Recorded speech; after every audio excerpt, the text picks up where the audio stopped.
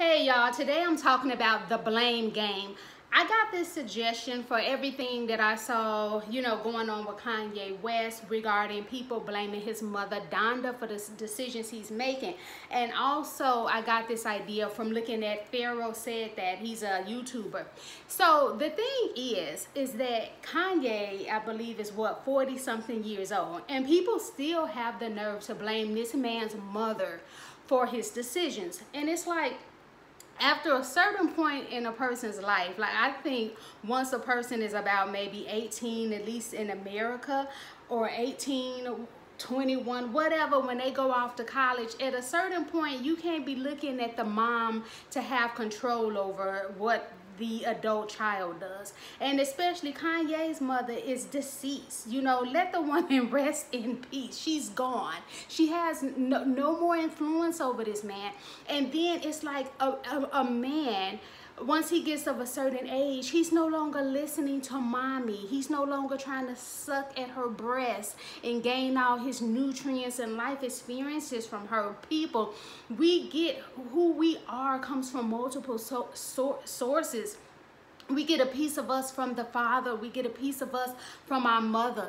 We learn things from school, people at the playground. If you go to college, your college friends are just friends around the way. Even if you're selling drugs on the block, you get some influence for those people that's around you every day. Your teachers, your babysitters, principals, things like that. So it's not just all in the parent. That's not even realistic. It's not just, we don't just get everything from our parent.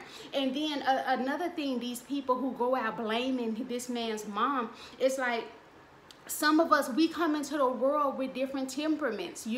I was always like a more relaxed, different type of child, where some other kids maybe are more rambunctious, more lively, jumping off things and everything like that. Not everybody comes out like that. Even some parents say they can see differences in their child's demeanors even before they can talk, while they still crawling. Kids just got different temperaments. Some kids sleep all night. Some want all the attention and just up and screaming, and you can't soothe them no matter how much you rock them, give them the breast, pat them on the back, burp them, change their diapers, nothing. So it's like we come to this world with, I don't know what it's called, some type of blueprint as of who we already are. We have some things, some characteristics already in us, and life builds upon that base that's already in us, that cultivates totally who we are. So it's like, come on, guys. And what man do you know that's really a strong, confident man after a certain age, probably even, I don't know, 14, 15 or whatever, is listening to everything that mommy and daddy say do? I mean, they, for the most part may come in when told, but they're going to have their own thoughts. Kids and teenagers, that's why it's called, rebellious teens. They're trying to figure out who they are. They're going against the grain that mom and dad said. They're trying to figure out, okay, well, mom and dad told me this, but I go to school and hear this. I go out in the neighborhood, I hear this. I'm in a community center and I hear this. So they're trying to develop who they are. So it's like, no, certain things that my mother may have taught me, I may have thought, okay, I'm going to go with that. But then different life experience, I'm like, nah, that don't fit me. Maybe that fit the time she was in, or that fit the mindset she was in, but that don't work for me. So I decided to take those things that I'm going to allow for my life and then push aside the other things. And I'm sure that if we can be honest with ourselves, most of us, we do that. We put aside the things that no longer work from us with our parents, and we hold on to whatever thoughts, whatever traditions that we decide to do. And I think sometimes in this culture, the reason I call it the blame game is because we can't just say, some of us just can't say, oh, I disagree with Kanye, and just say you disagree with him, and it ain't gotta be nobody's fault. Like, why does he think this way? I disagree with him, so it must be somebody instilled this way of thought into him, because to make him so dumb and so stupid that he don't agree exactly with everything I think, so it gotta be somebody to blame. No, is it a possibility that this man just has a different thought than what you think? And that it's okay for him to have a different thought than you think? We don't have to go blaming this man's mother for some 40-year-old person. And like I said, I saw when Pharaoh Said That, go check him out and subscribe to his channel on YouTube, was saying that even your parents don't even agree with everything that you do. And I thought about that. I'm like, wow, that makes a lot of sense, because I think about it. At a certain point, your parents, they probably don't agree with the person you marry. And even though they raised you, and they may think, I raised you, you should think how I think, you should act like I act, but that is not the case. If it was, we wouldn't have so many dysfunctional families. Somebody had to rebel and do something against what mommy and daddy said. That's why it's dysfunctional, because we're not lining up exactly 100% like our parents would like. So, you know, your parents may not agree with the, like I said, your dating choices. You may have a child and you may want to name your child Stanley, but your daddy wanted you to name him Edward Lee. You know, they don't agree with the schools you went to. I meet so many people, especially like college age people, they want to go to school maybe for art, dance or something, and their parents are saying, no, that's dumb, don't do that, I want you to do this. So there's always disagreements within that family unit. As soon as the kid can get to talking, you know, look at even a 1-year-old, 2-year-old, the mama probably want to get a child milk, and they clash and butting heads because the child want orange juice or apple juice. The mom want them to play in the band and the child want to be on the football team, but mom and dad are like, no, you're going to get a concussion. So the clashing even starts before the teen years. Now that I think about it, it starts, and sometimes it's even when the baby is still an infant. The baby may want to be picked up and rocked in the middle of the night. Mom and daddy may want to go to sleep. It's a clash. Mom and daddy may get up and do it because they don't want to hear that kid crying all night, but still it's a disagreement because they know they got to go to work tomorrow and do something, and they don't want to be up with this little kid, but they ain't got no choice. So it's always differences going on in that household unit. So that's that with Kanye.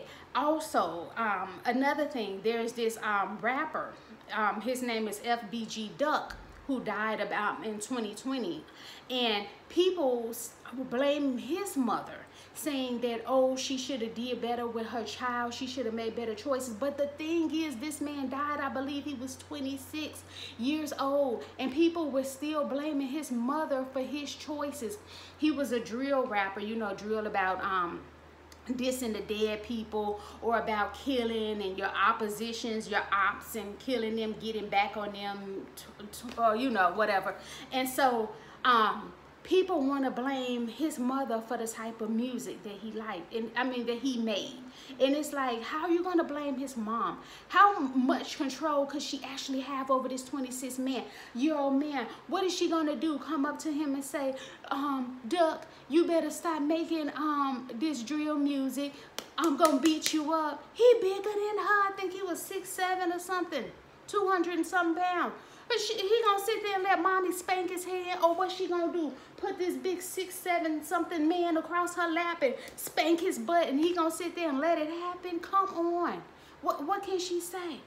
We don't know. And then people act like they really know these people, entertainers, or just people they don't even, just regular people that they may see on YouTube or whatever. We start thinking that we really know these people. Who's to say that she didn't even tell him, hey, maybe you shouldn't make all these diss songs, maybe you shouldn't do this and this and this. You know, how we know she didn't tell him that? And then the thing is, it's like, even if she did, how much is he gonna listen? A grown man who probably been making his own decisions since a teenager is not trying to listen to mommy. Any man, most that I see, don't want to be in authority. You know, they want to be the king of their castle.